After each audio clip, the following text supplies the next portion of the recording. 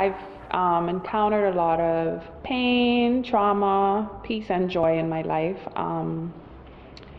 It started as a teenage mom, then it went into the loss of my brother, who was murdered brutally in 2002. I'm also a divorcee. I'm also a single mother of three.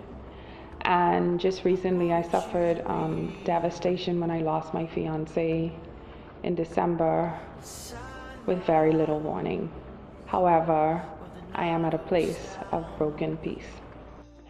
It's a struggle daily to get up and face the world and kind of cope. But I find that, and I truly believe that, it's the prayers of others and my spirituality, my connection with God, why I'm still here, why I'm sane, and why I'm still standing, and why I'm able to share my story. I'm not in this journey alone. There's so many people out there that are afraid to share their story, that hold it all in. And I just want to be that force where, it's a freedom.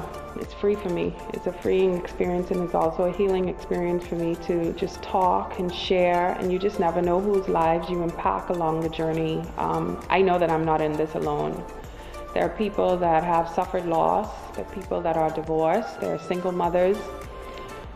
There are people like me that found my soulmate, my happiness, and it was snatched away. And life goes on, and you just have to learn how to cope, how to adjust, how to believe, how to trust in God.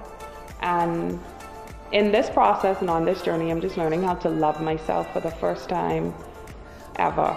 Just self-love, growth, healing, and just trying to take it all in. And I'm not alone. There's so many people just like me. It was an opportunity to share my story, to share my truth, and to make other women, men, children aware that they're not alone. So each footprint for me on this journey describes my life.